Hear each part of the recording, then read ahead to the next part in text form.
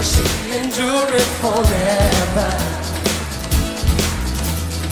Lord, you are good and your mercy endureth forever.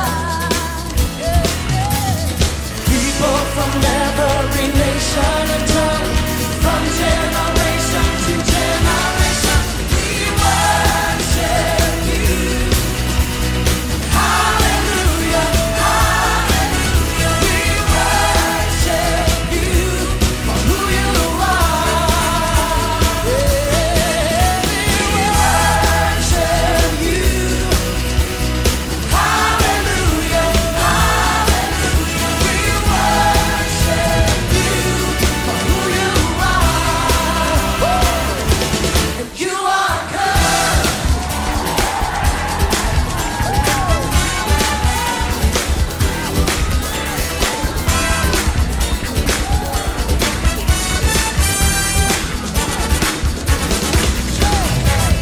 You are good and your mercy endureth forever.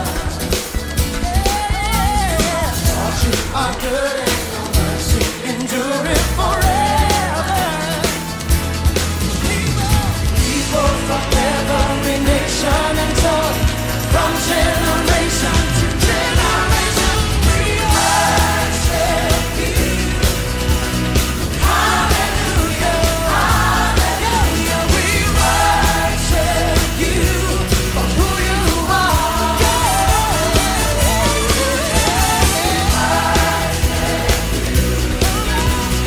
Hallelujah, hallelujah, we worship you for who you are.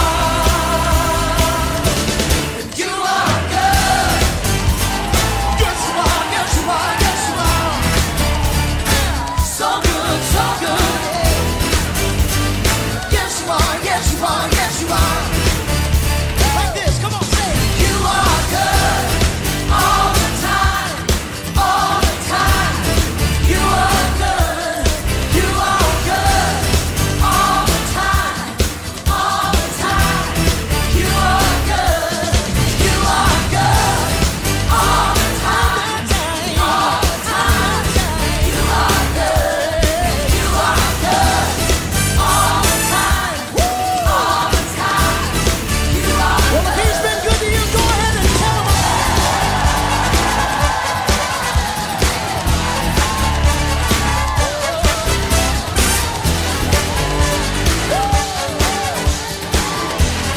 Lord, you are good. Lord, you are good and your mercy endureth forever. Lord, you are so good. Lord, you are good and your mercy endureth forever. Forever and forever. Lord, you are good and your mercy endureth forever. Lord, you are good and your mercy endureth forever. People from every nation and tongue, from generation to generation, we worship you. Hallelujah, hallelujah, we worship you for who you are. Worship you, Lord. Hallelujah, hallelujah, we worship you for who you are. Who you are, who you are. And you are good.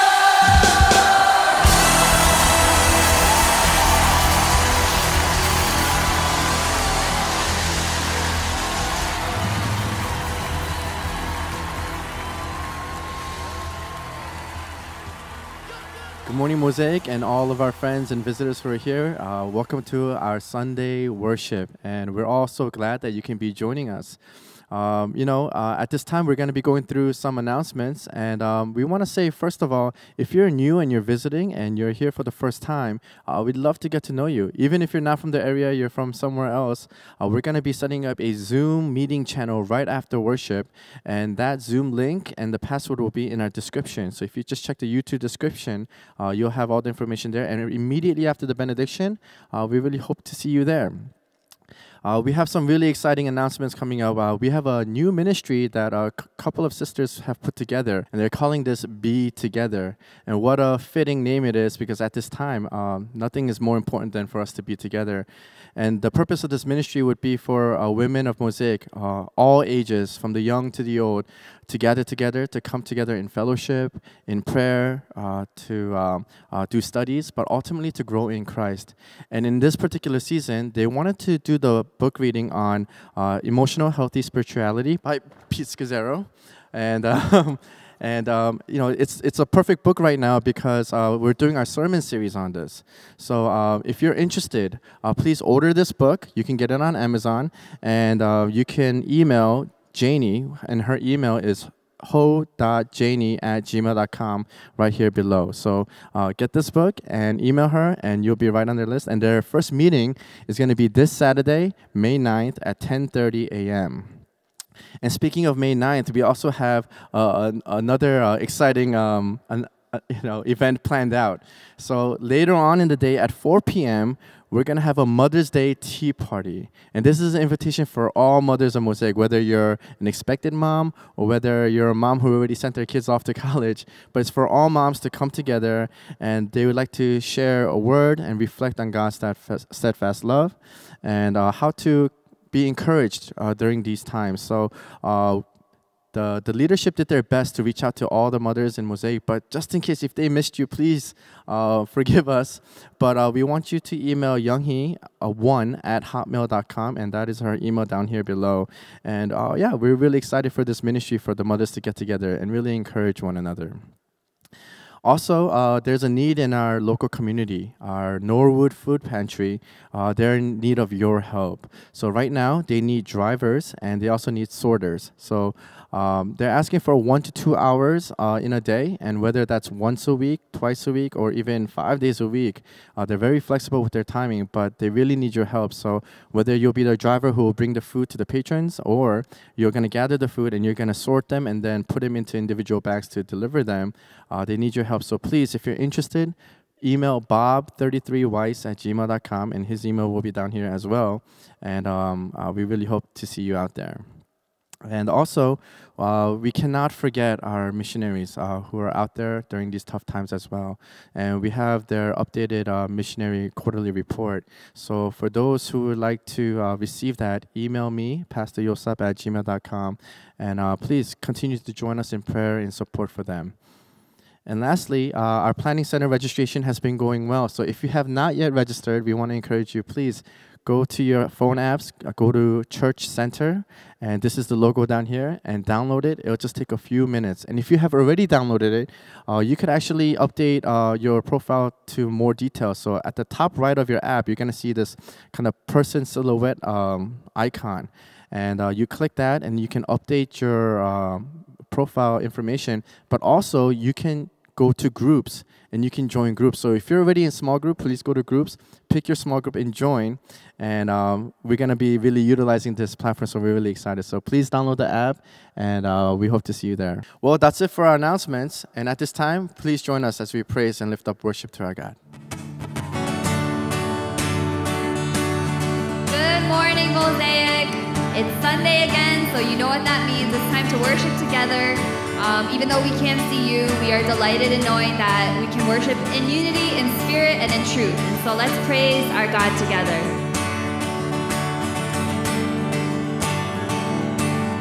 There is an endless song echoes in my soul. I hear the music ring, and though the storms may come, I am holding on to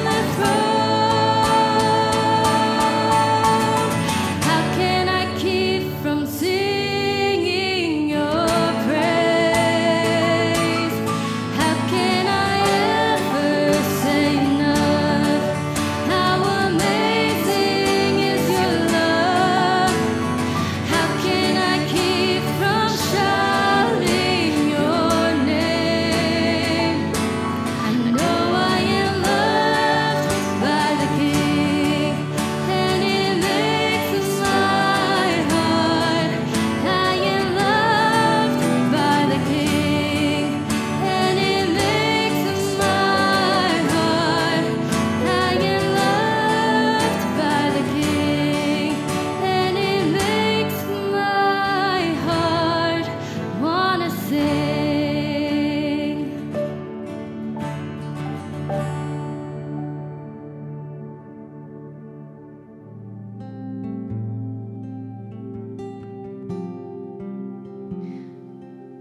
going to read from 2 Corinthians 12, verse 9. This passage has really been on my heart because I think the quarantine is forcing a lot of us to be confronted with deeper issues that we might have, or maybe even weaknesses that we weren't aware of, or maybe they're even more magnified because we have nowhere else to go and we have nothing to cover them with. And so I hope this verse will encourage you as we enter into a time of confession. Paul says, "But he said to me, my grace is sufficient for you, for my power is made perfect in weakness." This is Jesus speaking. "My grace is sufficient for you, for my power is made perfect in weakness." And our God is such a good God that he doesn't tell us to be good and then leave us in our depravity, but he tells us in our weakest moments, that's when he is made strong in us. And it's through our weaknesses that his grace can be exalted. And so let's really give up our weaknesses to God at this time in confession, whatever sins you may be struggling with. And maybe you don't feel weak. Maybe in your mind you feel strong. And in a lot of ways that's a sin too. So let's bring everything before the Lord.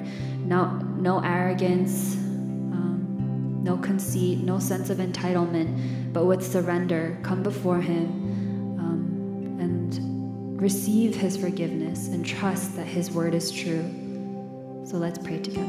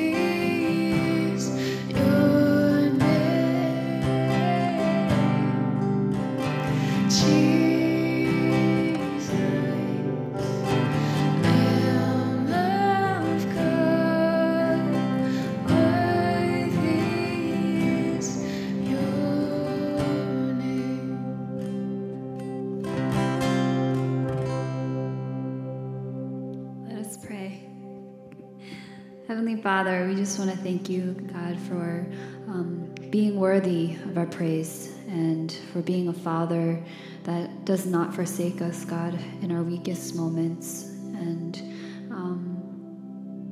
Lord, we want to call upon your name as a God who is able. Lord, we pray at this time for more and more awareness, Lord, of how you are working in our lives.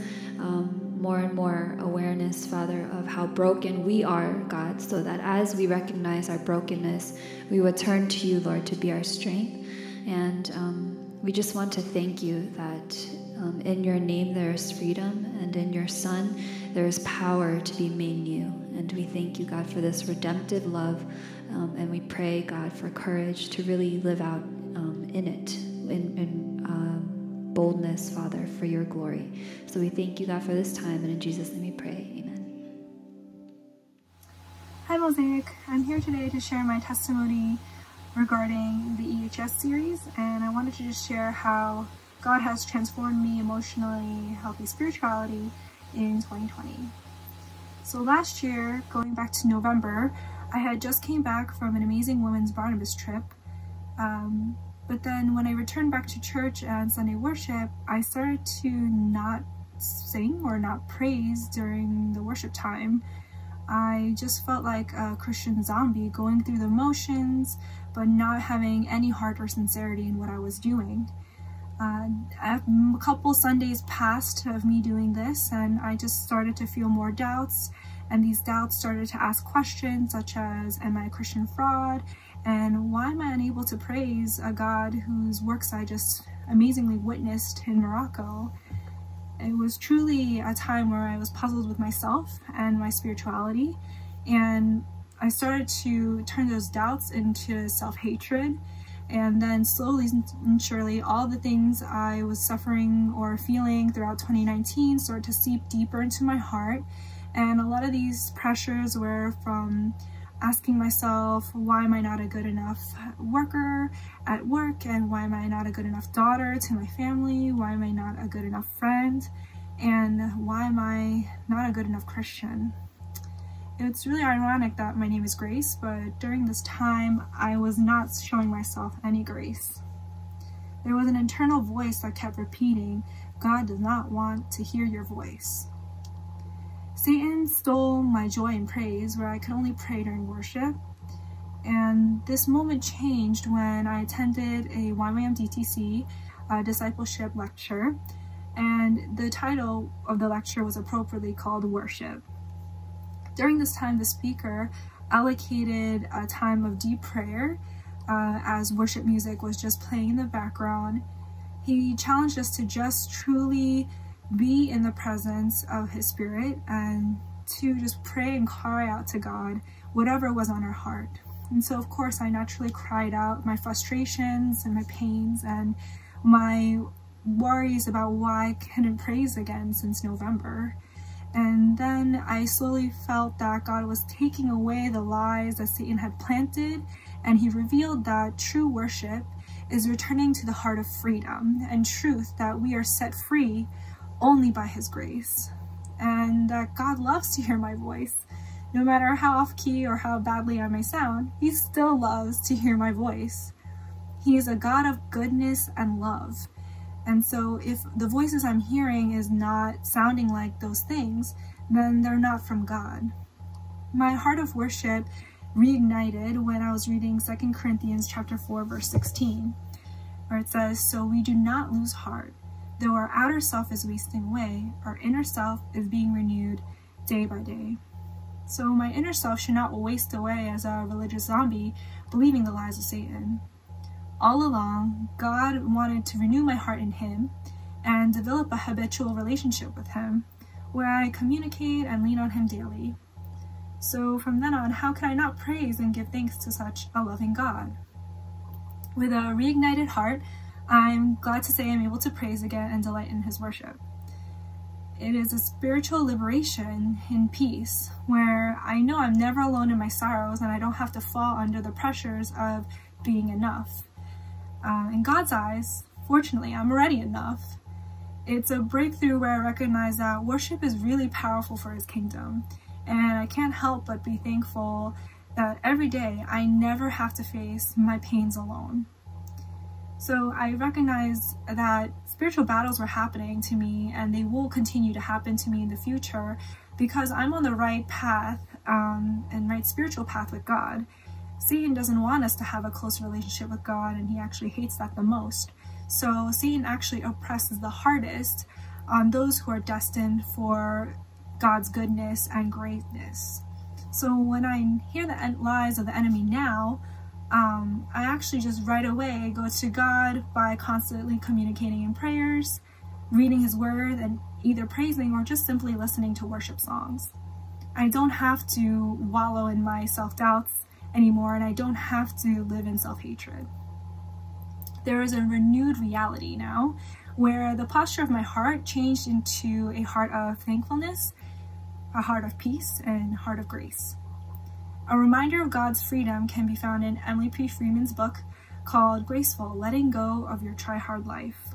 It says, because of Jesus, you are enough, you are secure, you are the salt of the earth, you are cared for, you are seen, you are forgiven, you are free, you have hope, God is enough, and you will be filled with His enoughness. He made you to be His beloved.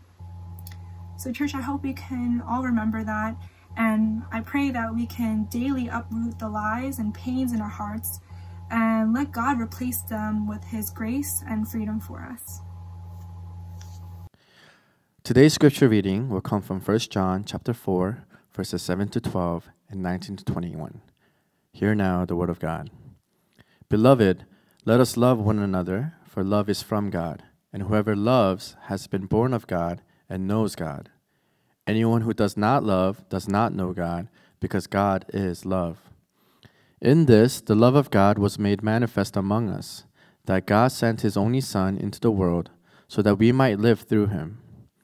In this is love, not that we have loved God, but that He loved us, and sent His Son to be a propitiation for our sins.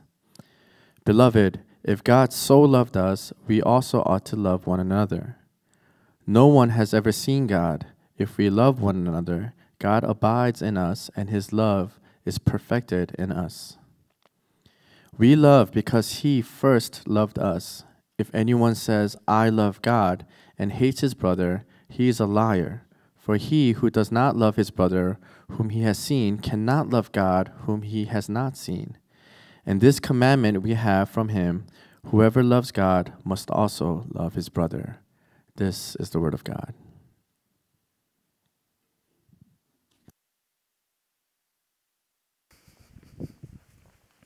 Good morning, Mosaic. I hope you're well. We miss you, and I hope that you've been healthy and that you guys have found joy in the Lord in the midst of the quarantine.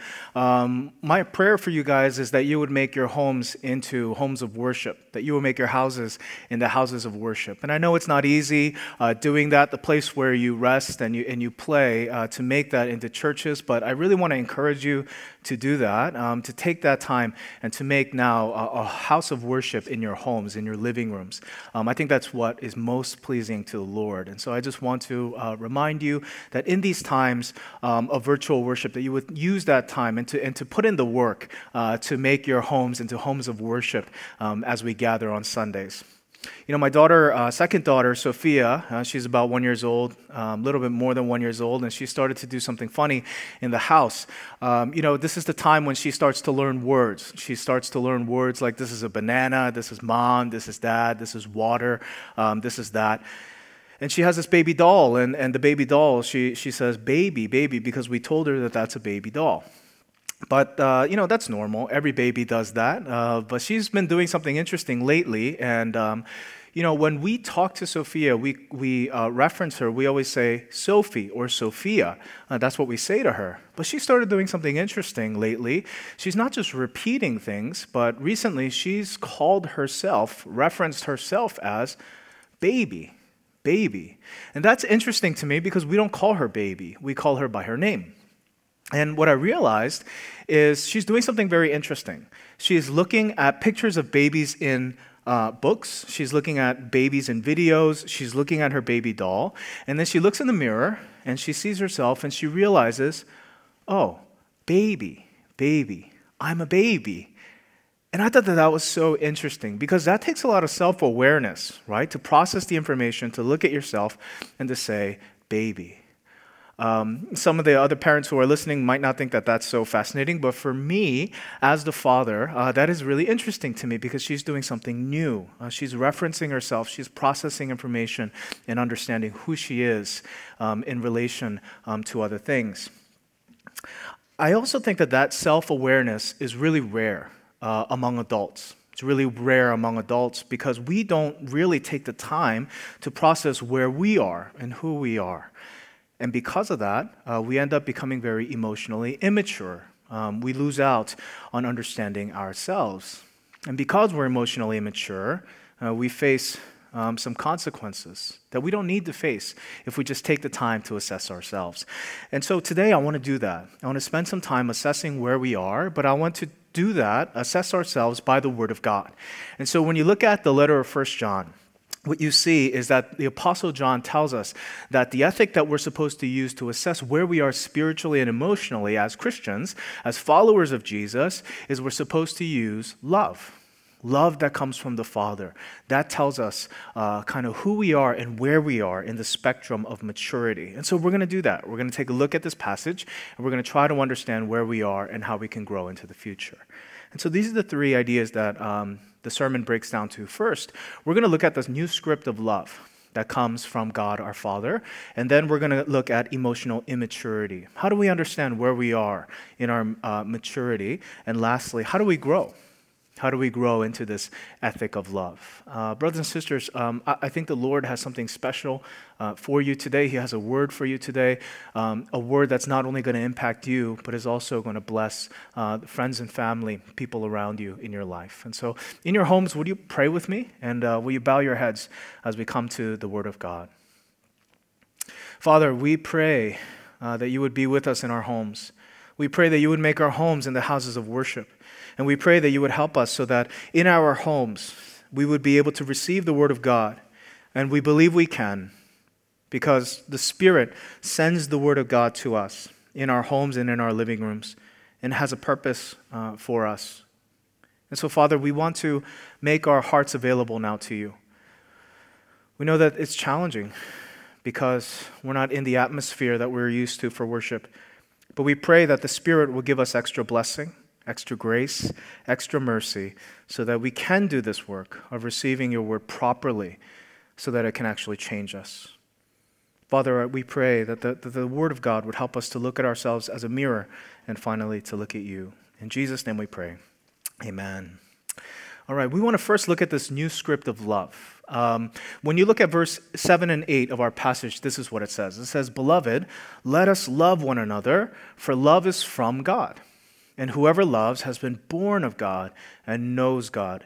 Anyone who does not love does not know God, because God is love." You know, last week we learned about family, and we learned about how family impacts our lives today, even as adults. And we learned about this kind of term, family scripts, or scripts, that we learned about last week. And we learned that there are all of these scripts that are inside of us. And essentially, this is what a script is that we were given as we were brought up. Scripts are unspoken approaches. We learn, and then we reenact in our lives. You know, they're unspoken approaches to life that we learn and we reenact in our lives. They're things that were instinctively planted in us, that maybe our moms and dads didn't sit us down and tell you, this is how you should think about this, and this is how you should think about that. Rather, we just saw them live their lives And we embodied those things so that in our adult life, this is how we approach the very same things in our lives. And there are so many different family scripts. There are family scripts that we picked up that talks about money, family scripts about anger, about sex, about friendships, how do friendships work, about keeping secrets, about work, about how do we have fun, how much fun is allowed, about vacations. We learn all of these scripts because our parents didn't sit us down and teach us about each of these things. And we didn't ever stop and think about each of these things. We need shortcuts because you're not going to sit and think for a couple of days about vacations, but you need shortcuts. You need shortcuts in your life because your life moves fast. And so instead of thinking through these things, what we do is we just model. We just copy how we grew up. And so these are family scripts. And let me just give you one example so you understand what this is like. One example of these family scripts is money. How we understand money is really important, and kind of our adult approach to money is often embedded into us as we were adolescents and young adults. And let me tell you how it works. Maybe you grew up and your parents never talked about money. And maybe one of the reasons they never talked about money was that money was so scarce. And because money was so scarce, they fought about money all the time. They fought about money all the time, and it was always a point of contention and tension in your family, and so you always avoided talking about money. And so as you grew up, there's this kind of growing desire in you to have a lot of money, because if you have a lot of money, it's going to bring freedom and release, because your family was always so tight-lipped about money. It was always this kind of tense thing in your family, and so you desire to have some money because it will bring some release, to you. Some of us grew up with that script. It's very familiar to me.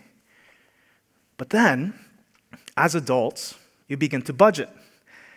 And when you begin to budget, you're essentially limiting yourself when it comes to money. Limiting and limiting and limiting. And that can be hard when you grew up with that family script. When you desire that when you grow up and you have some money that you're going to be able to enjoy it. Right? And you're going to be able to find release and freedom in money. And so when you begin to budget, it's a painstaking process because it's like a self-imposed poverty. It feels like you're being forced to go back to your old way of life, of that kind of trap and of those chains. And so budgeting is really hard, and so you don't even think about it. And without realizing, you reenact your family script of you don't talk about money, you avoid it at all costs, and when the topic comes up, it's really tense. Some of you are married and your spouse has imposed upon you a budget. And that's even harder. That's even worse because you feel like they're imposing upon you the poverty that you've been trying to escape. And so you blow up when conversations about money come up. You see, we have all these scripts that we've picked up as young people. And what we learned last week is that as we become adopted into the family of Christ, as we come into the new family under God the Father, we have all these new scripts that we learn. That the Father is giving us all these new scripts and transforming the way that we grew up and taking our scripts and redeeming them and changing the way that we approach things according to His Word. John tells us that one of those things that come down to us as a script from God is love. We are born into God, and when we are born into God, we receive this new script of love. Read verse 7 and 8 with me one more time. It says, "Beloved, let us love one another, for love is from God. And whoever loves has been born of God and knows God. Anyone who does not know God, who does not love, does not know God, because God is love." Scripts always start from parents and grandparents, people above us. And what John is telling us is that God the Father of our new adopted family, has handed down to us a new script, and this new script that's from Him is love. And so if we are part of this new family, we are to embody this new ethic and this new family script of love. But the thing is, this family script is very specific. It's not the kind of love that we think. And so John makes pains to try to help us to understand the kind of love that he's talking about. And in verse 9, he says this, In this, the love of God was made manifest among us. He's going to define it for us now. He says this, that God sent his only Son into the world that we might live through him. You see, he defines the kind of love that he's talking about as sacrificial action. Sacrificial action. That's our new family's script. That's our brand of love because that's God's brand of love. You know, it's a far cry from the feelings love that we're talking about. And the reason that John is really trying to explain it here is that so easily we can impose our view of love on what he's talking about, right? We can think that our version of love is what God is talking about. And so John wants to make sure that we're not misunderstanding him. I don't know, have you ever had a conversation with someone and you're trying to explain something and you're trying to get your point across and you're trying to really communicate with them and they're kind of nodding their head, listening, but there's something about you as you're talking, you feel like he doesn't understand what I'm saying, right? There's that, it kind of rises up instinctively inside of you, right? Like you're nodding your head, but you really don't understand what I'm saying. And so you say, are you sure you get what I'm saying? And they say, yeah. I understand what you're saying. And you say, okay, well, can you tell it back to me? Because I get this weird feeling that you don't get me. And they repeat it back to you and you say, no. And that's why I wanted you to repeat it back to me because I feel like we're saying the same words, but we're meaning totally different things. And I feel like when I read verses 9 and 10 of our passage, that's what John is doing. He's trying to define this new love of our family, of the family of God, because so easily we can misunderstand him. And I think he's saying, you don't get me. Read verse 10. He goes even further. He says, in this is love, not that we have loved God, but that he loved us and sent his Son to be the propitiation for our sins. You see what he's saying? He says, listen to me, family. I'm not talking about the way that we love God. I'm talking about the way that God loves us. That's what we're to embody. This is love, not the way that you think about love, but this is love. Are you listening? He sent his Son to sacrificially die for us. This is the kind of love that we need to embody in our new family, not the kind of feeling love that you're talking about. Right? That's the kind of love that we normally resort to. And that's why John has to be really clear. You're not hearing me. When husbands and wives say, yeah, I love my wife, I love my husband. You know, I love them in my heart. I would do anything for them. And then your husband or wife says, but you don't. There are things that I ask you to do that you don't do. And then the husband and wife says in response, oh, but I would do anything for you. It's in my heart, in my heart. And that's what counts. I feel like the Apostle John would put his palm to his face like this and say, no, you still don't get what I'm saying. Sacrificial love in action. Love in action. That's our new family script. And there are two things that are required for us to do that. First, in order for us to act in sacrificial love, our new family script, it's required that we put ourselves in someone else's shoes. We need to put ourselves in someone else's perspective in order to understand, to love them. Secondly, we have to act sacrificially. These are two really important elements of sacrificial love. Now, many of you knew that. Those of you who grew up in the church, you knew that. That's not new information to you. But my question today to you is not, is it new to you, but it's why don't you do it? My question to you is not that, is this profound and new for you, but my question is, why can't we do it? And I would like to say that one of the reasons that we can't do it is that we are too emotionally underdeveloped to actually put this into practice. You knew all the stuff I just said, didn't you? None of that was new. But you haven't been living it. And one of the reasons that you haven't been living it, and I haven't been living it, is that we're too emotionally underdeveloped, too emotionally immature to actually live it out. You see, and today, in order for us to overcome that, we have to see where we are in our emotional immaturity. We have to, like my daughter said, look at ourselves and be able to assess ourselves And this is how we can do that. And so the second thing I want to talk to you about is emotional immaturity. How do we recognize then all of these underdevelopments in our emotions? How do we recognize it? Because physically it's easy. You know, you understand your physical underdevelopments by looking at physical indicators. But when it comes to emotional and spiritual underdevelopment, how are we supposed to know? How are we supposed to know where we are emotionally? Pete Scazzaro, in his book, Emotionally Healthy Spirituality, gives us a few helps. Now, I would like to say that this is not perfect, but these are some helpful indicators and tools, right? But don't think that this is going to be everything for you. He tells us what it looks like when someone is an emotional infant, when someone's an emotional child, and when someone is an adolescent emotionally. And so we're going to put these up, and so you could read these.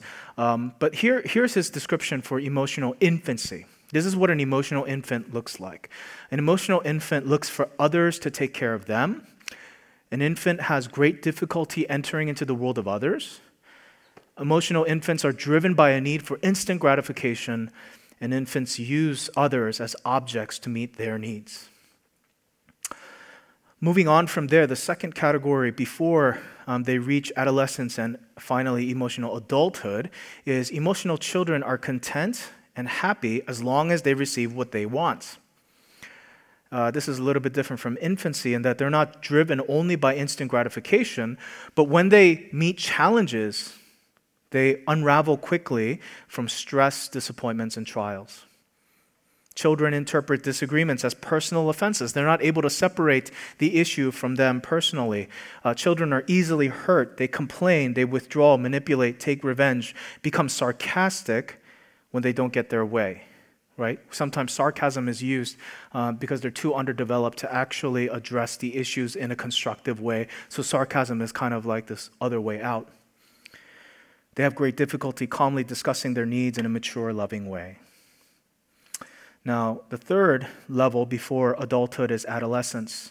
And here's what emotional adolescents look like according to Pete Scazzaro. He says they tend to be defensive. They're threatened and alarmed by criticism, but they're also critical themselves of other people. They keep score of what they give so they can ask for something in return. They deal with conflict very poorly, often blaming, appeasing, going to a third party, pouting, or ignoring the issues completely. And it's not like they're looking for others to constantly take care of them like emotional infants, but they are very preoccupied with themselves. And so they only take care of themselves. And lastly, they have great difficulty listening to another person's pain, disappointments, and needs. Pete Scazzaro says that these are the stages of emotional infancy, childhood, and adolescence.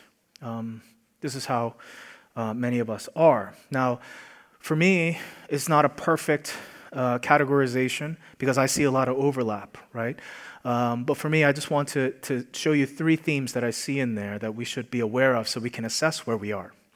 The first common theme that I see in all of them is a lack of awareness of other people, right? That's what you see in all three of them, is this great perspective that you can't break out of where you're so self-centered in your perspective. And a person has such great difficulty understanding what another person's perspective is, and they're trapped and held captive in their own emotions, right?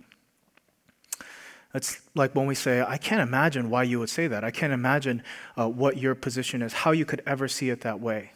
Right? There's a lot of emotional immaturity in politics, right? But even when we try to love, when we're emotionally underdeveloped, even when we try to love, oh, Pastor Dave preached a sermon on love, and so this week I'm going to try to love. But then when our emotional muscles are underdeveloped and we're immature, we execute poorly because we're not ready yet. We need to continue to grow. One of the ways we execute poorly in this is that because we can't understand another person's perspective, we love them exactly how we would want to be loved. We pretend like they're emotional clones of ourselves, and so we do to them exactly how we would want to be done to us.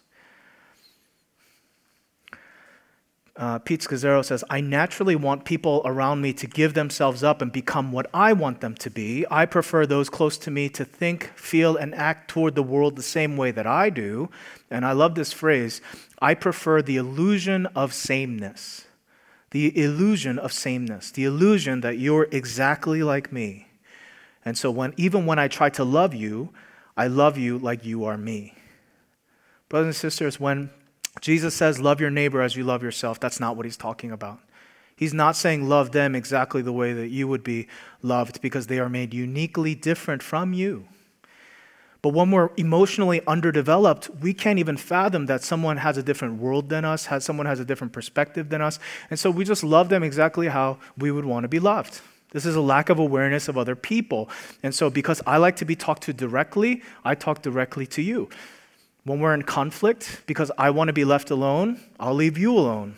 I'm sure that you want to eat exactly what I want to eat, right?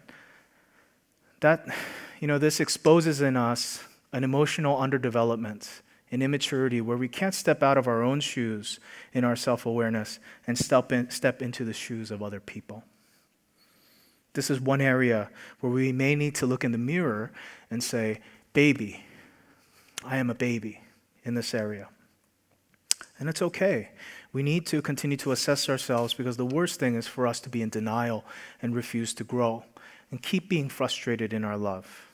The second common theme I see in all of these indicators is the way that immature people use people instead of love them. Use people instead of love them.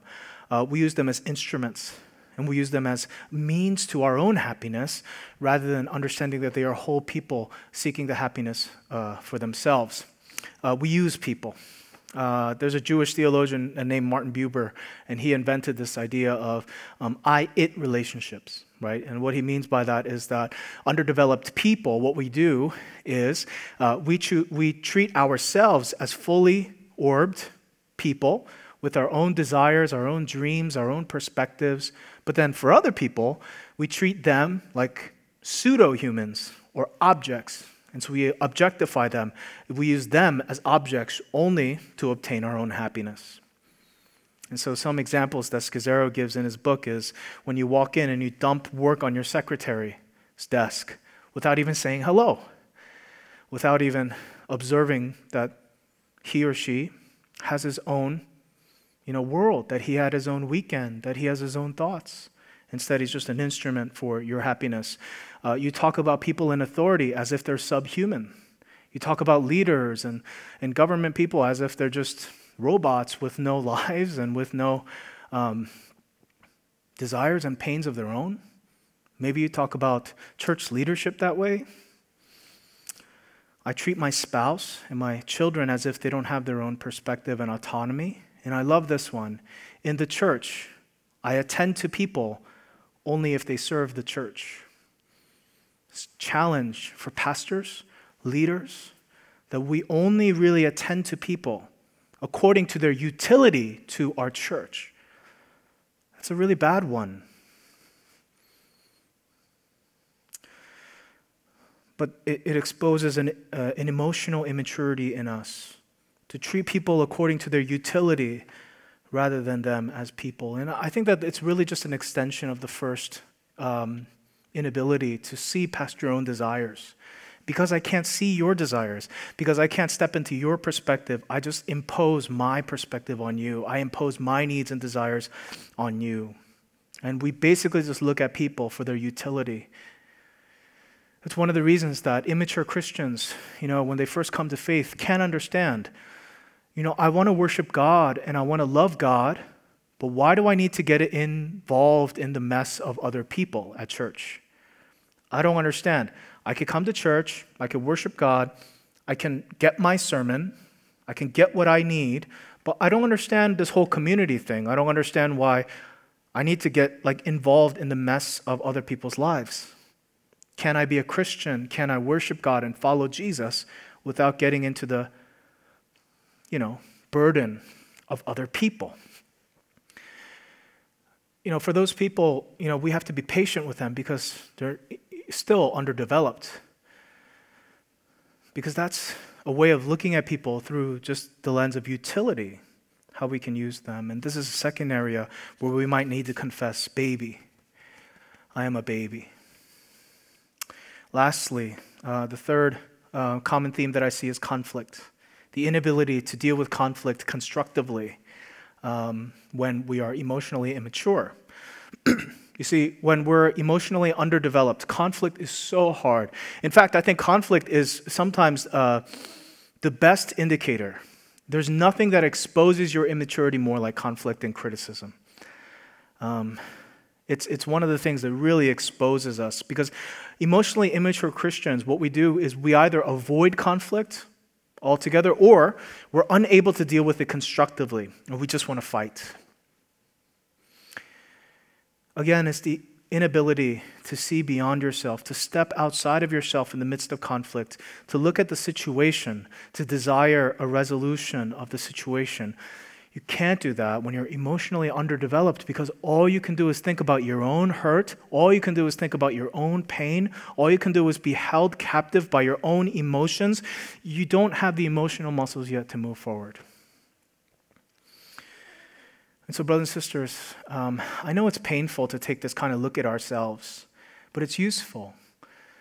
It's useful because we need to understand where we are and to come to this place of repentance.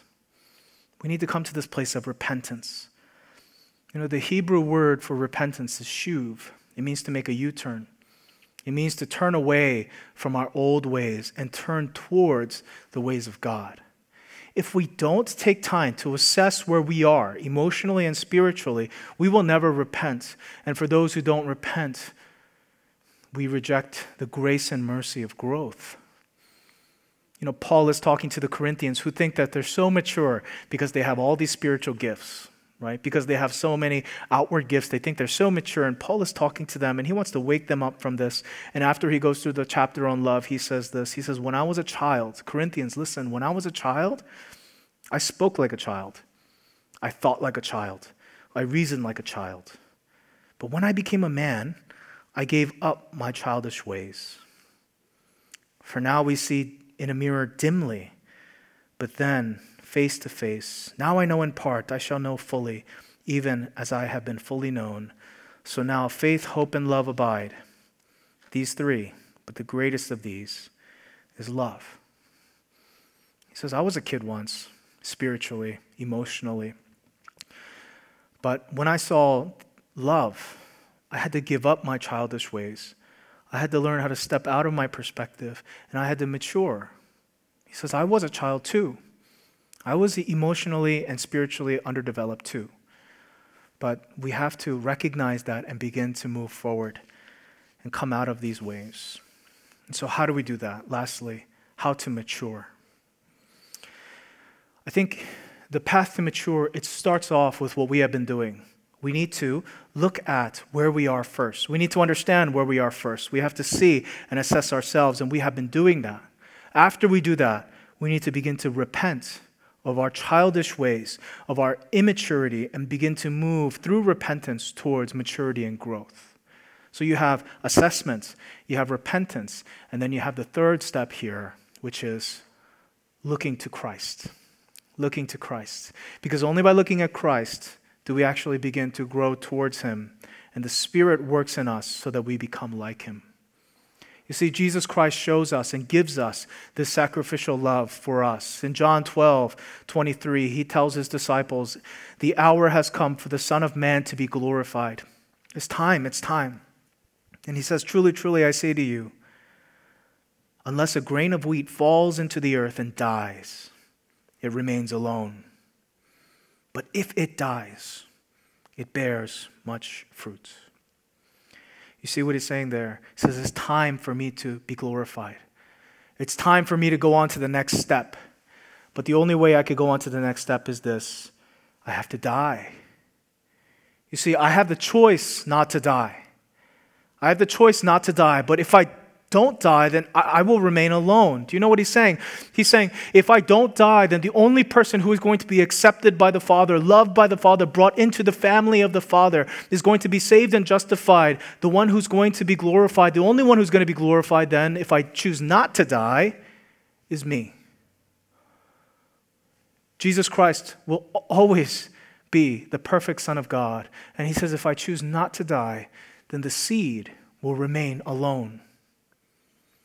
But if I die, if I choose to die in this moment now, as I transition to the next step in God's plan, if I die, I will not be the only seed. I will not be alone, but I will bring others with me into glory. I will bring others with me into love. If I enter into the perspective and world of sinners, and if I die, then you will also with me come into this salvation and this love. Jesus understands that. If I sacrifice and if I love, then I will not be alone in salvation, but I will bring many sons to glory. You see, brothers and sisters, I want to remind you today that sacrificial love is not just the script of the Father and the new family, but sacrificial love is how you got saved. It's not just the Father's DNA in our new family. Sacrificial love is how you got saved.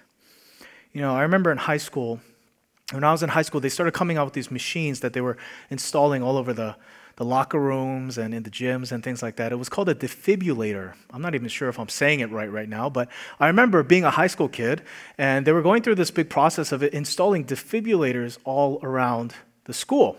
And I had no idea what a defibrillator was, and I still don't actually know the ins and outs of it, but I remember them installing these things and telling us how amazing these things were and how important these things were in our school. Defibrillators, they help a person when they stop breathing and their heart is in a bad situation, right? It's used oftentimes along with CPR. I had no idea what a defibrillator was. And so for me, I didn't care, and I was annoyed that they kept talking to us about these defibrillators. That was until I heard a story about a student in a different school who actually, I think that he went under cardiac arrest. Something happened where his heart wasn't working correctly, and they used the defibrillator to bring him back to life. I remember hearing that story from my friend. And you know, for me, that whole thing about them installing these machines around school, I was an outsider. I didn't really care. It didn't really affect me.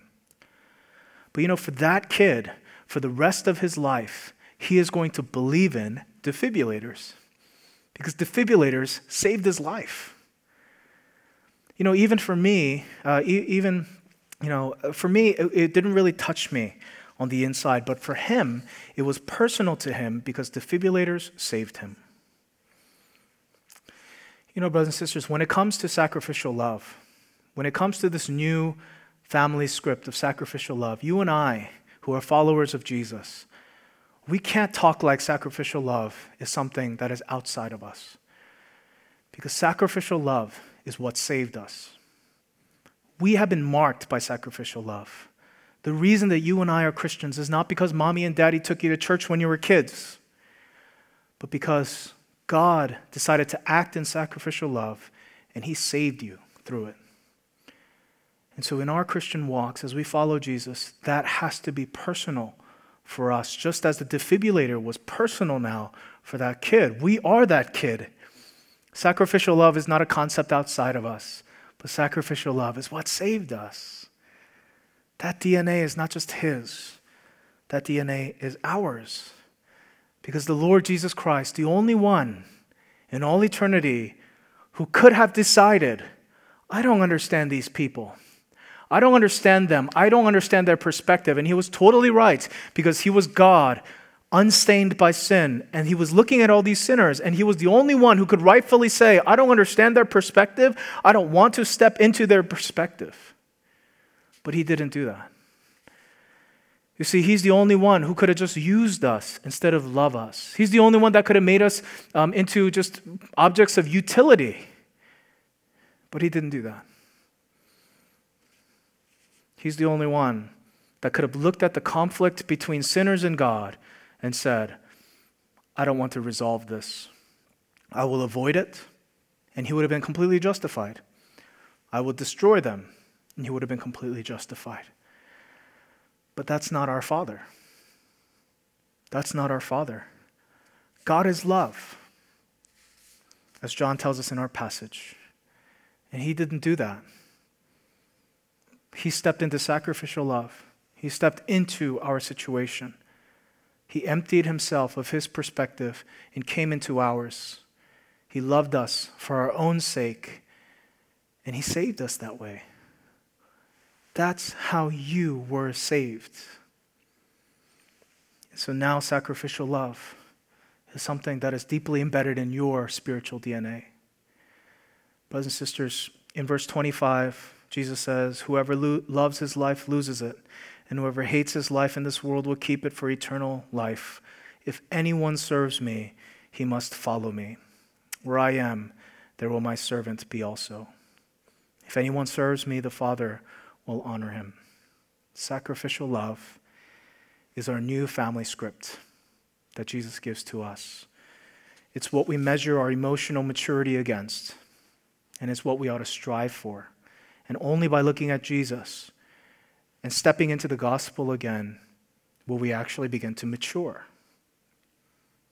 and move away from our childish ways. As I close, can I just give you 2 ways you can apply this week? Number one of the ways that we can begin to apply this is by becoming a good listener. We need to become a loving listener to those who are around us. That's the primary way we enter into someone else's life. Our inability to step out of our own perspective, our childish ways. The way that we move beyond that is we actually start by becoming loving listeners, by listening well. When you're in conversation, put your own agenda, your own thoughts on hold and just listen. It's okay if you don't have something to say back right away, but to intentionally listen to their perspective and understand their perspective and show them that you're understanding them and that you have given them your loving attention. Many of you are interacting with your small groups and others through Zoom. Maybe you're even interacting through family members through video conference. Even on video conference, try to extend loving listening towards them. Don't multitask as they're looking at you in the camera. As they're talking to you, don't be doing something else while they're talking to you.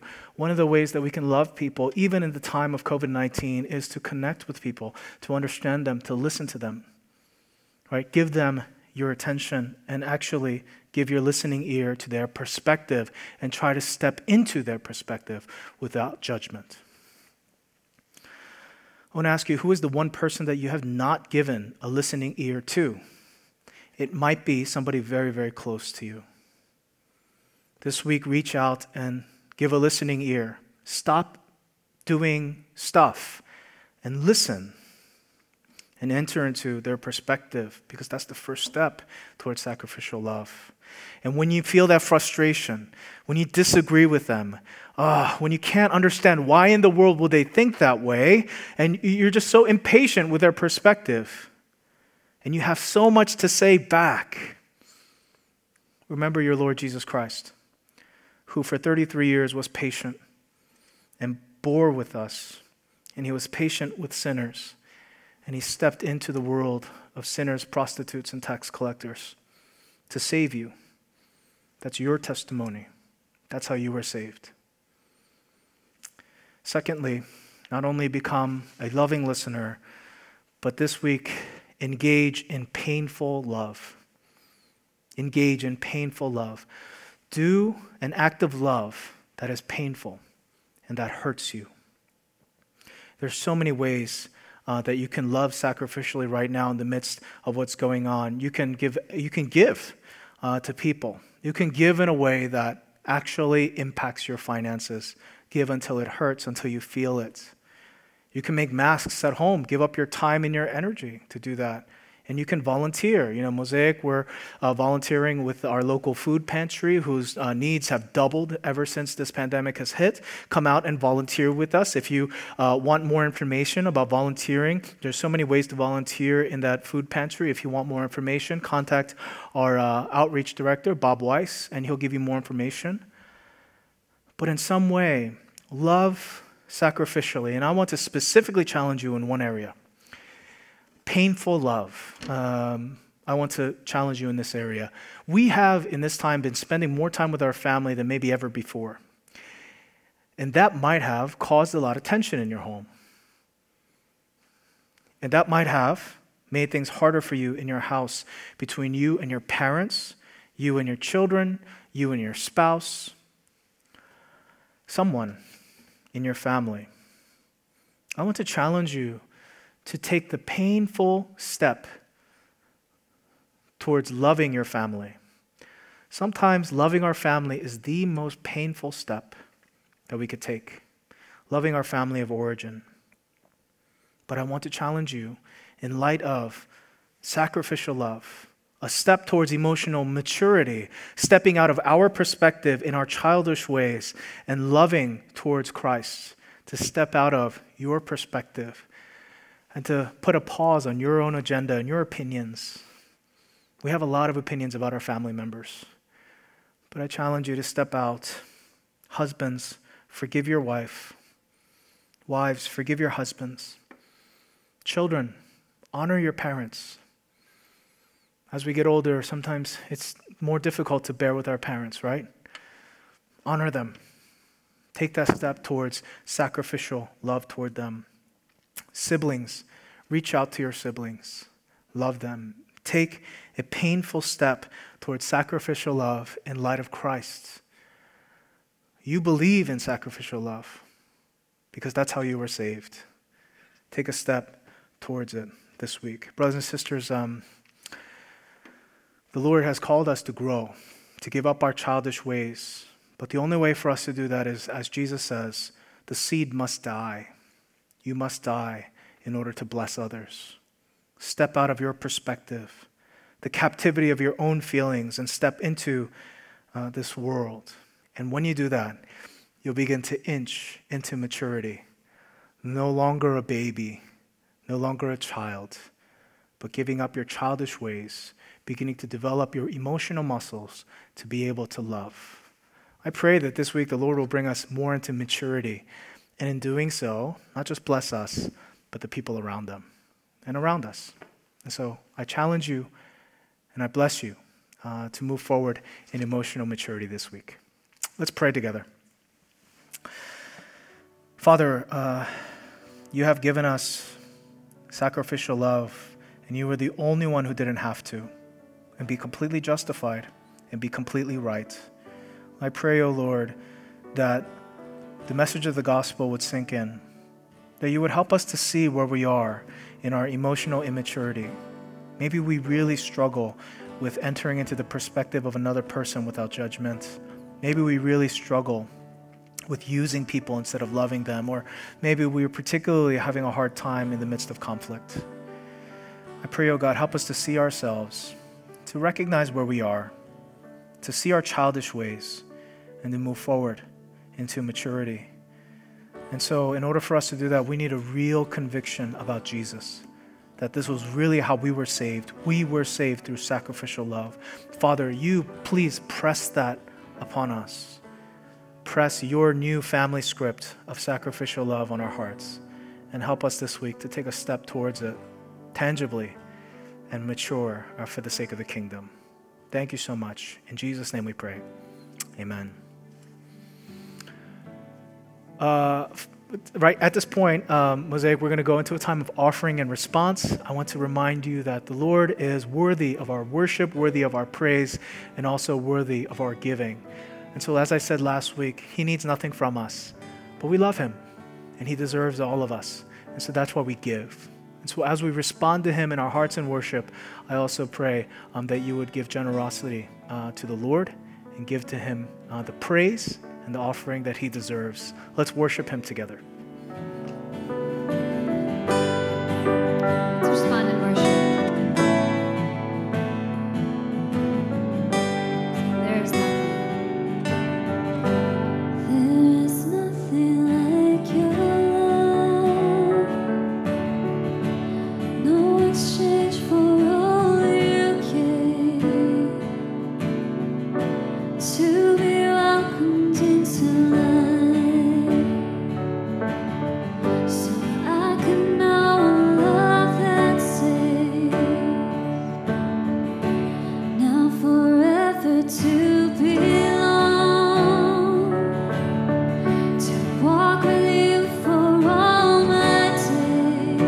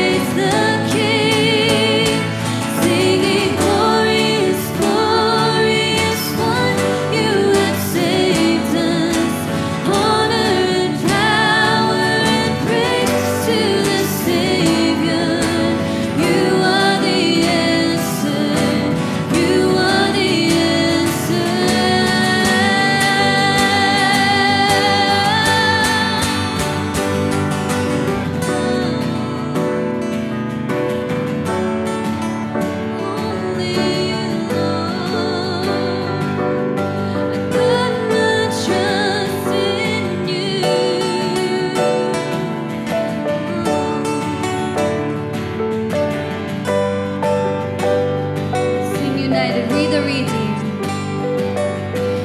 We the redeemed, hear us singing. You are holy, you are holy. We the redeemed, hear us singing. You are holy, you are holy. We the redeemed, hear us singing. You are holy, you are holy. We the redeemed, hear us singing. You are holy, you are holy. This is the sound of the redeemed, rising up to praise our King. Our hope is in you, Jesus. This is the sound of the redeemed, rising up to praise the King. Singing glorious, glorious one, you have saved us. Honor and power and praise to the Savior. You are the answer. You are the answer.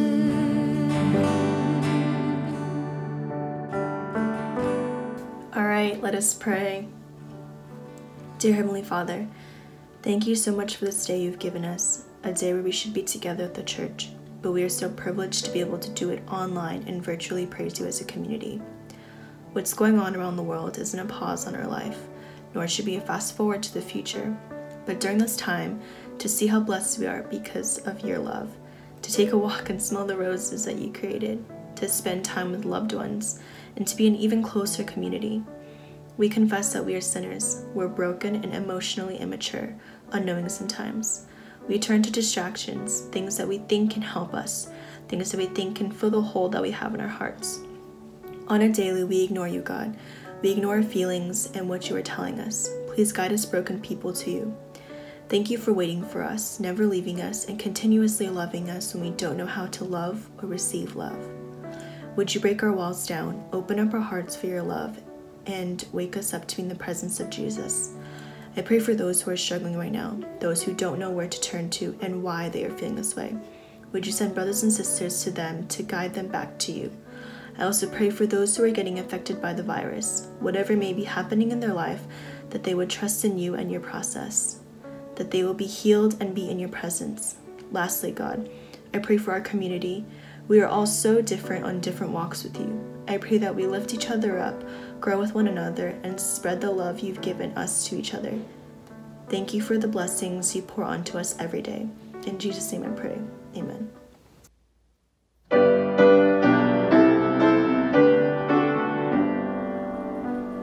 Praise God from whom all blessings flow. Praise Him, all creatures here below. Praise Him above, ye heavenly hosts. Praise Father, Son, and Holy Ghost. Amen.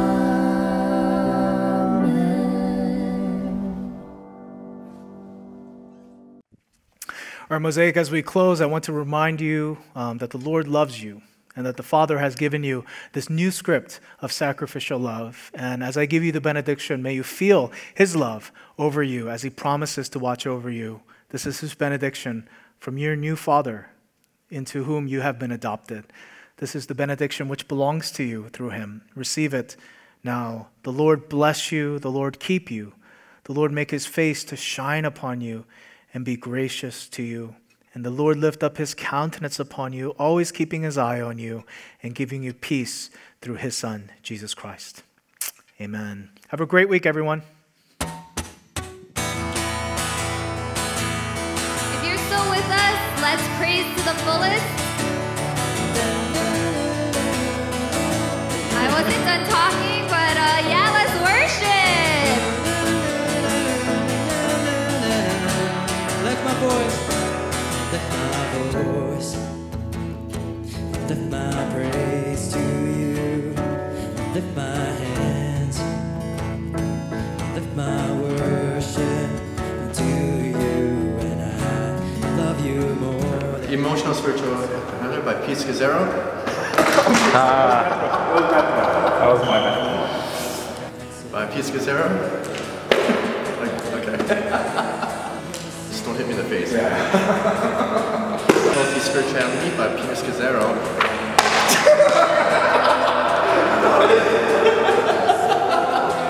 That God sent His only. One? I'm thinking one and only. That's going in the book review. All right. Only you will I adore.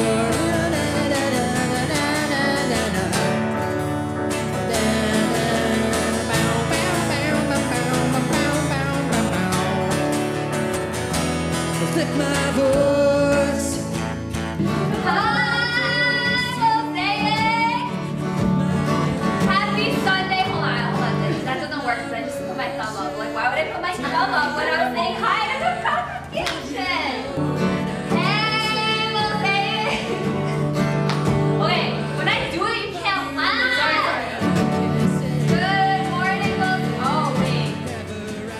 Sorry, guys. Yeah, okay, I'll do it.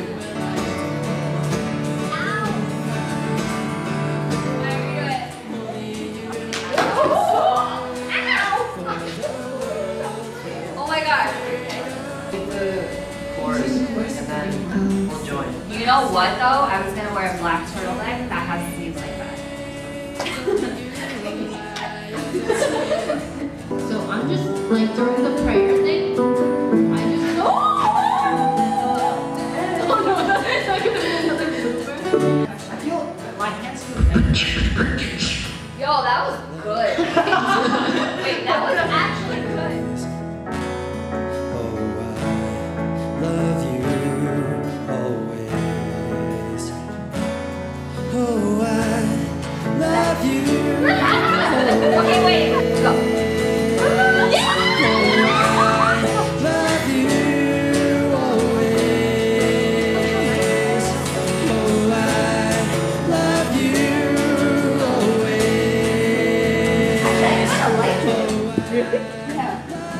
Wipe away the coronavirus. No coronavirus. No coronavirus.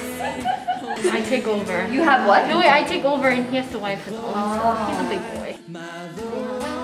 Whoa! Oh, that's so cute. Damn, she sucks. What's up, boy? Your guitar. Oh wait, should I not flip it? I just flipped it. What? You flipped the camera? Wait, this way, because then I can't do it. No, don't do that. I do that, that's a little better. What if I do it diagonally? Oh no, no, no, no, no, no, no. Oh! Yeah.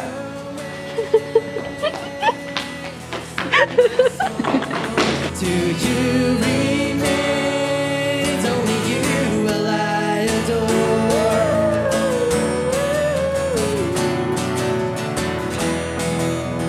Bow, bow, bow, bow, bow, bow, bow, bow.